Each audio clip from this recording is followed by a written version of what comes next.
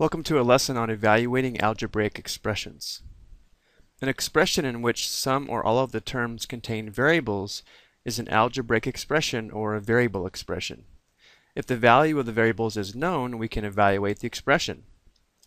So to evaluate an algebraic or variable expression, we substitute the value of the variables into the expression and then evaluate using the order of operations.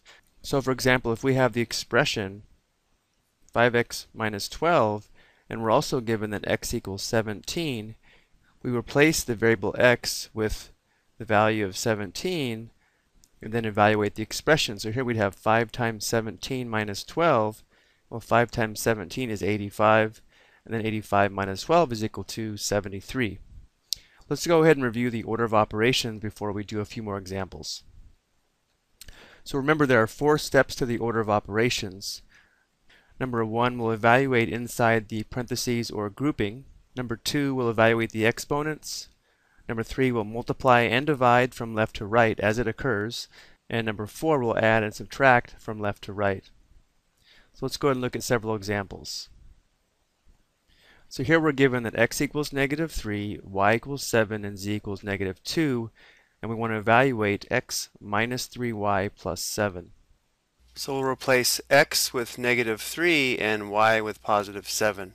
So I have negative 3 minus 3 times 7 plus 7. Now following the order of operations, we're going to multiply next. So minus 3 times 7 becomes minus 21. Now we work our way from left to right, subtracting and adding. So we'll have negative 3 minus 21, that's negative 24. Negative 24 plus 7 gives us negative 17.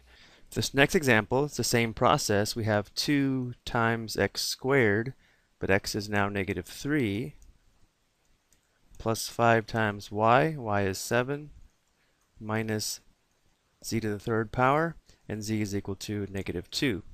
And so now we'll evaluate this using the order of operations.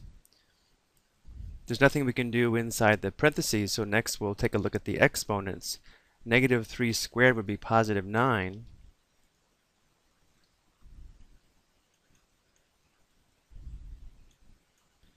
And negative 2 raised to the third power would be equal to negative 8.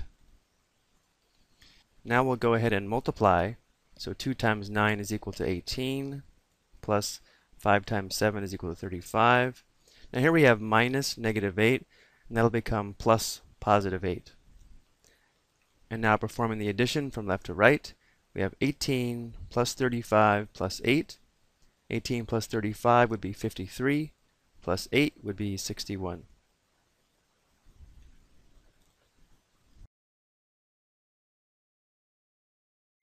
Now we have y equals positive 2, and we want to evaluate this expression here. So we replace y with positive 2.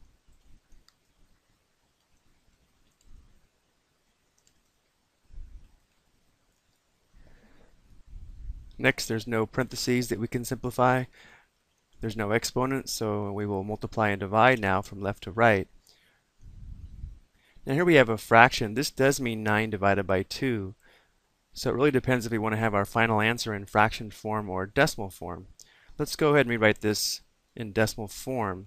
So 9 divided by 2 would be 4.5 minus 8 times 2, that's 16, plus 2. And now we'll perform the addition and subtraction from left to right. So we have 4.5 minus 16. It's going to be negative 11.5. Plus 2, which equals negative 9.5. If we wanted this in fraction form, that would be the same as negative 9 1/2, or we could write this as negative 19 halves, all of which are equivalent, just in different forms.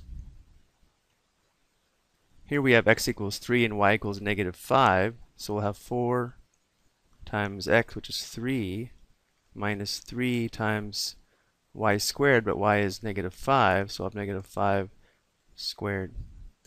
Next we'll evaluate negative 5 squared. That'll be 4 times 3 minus 3 times negative 5 squared is positive 25. Now we'll multiply, so 3 times 4 would be 12, minus 3 times 25 is equal to 75. And then finally 12 minus 75 is equal to negative 63. And let's try another.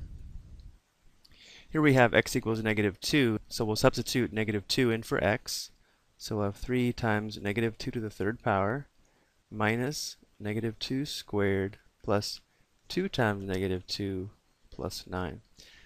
Next we'll simplify the exponents.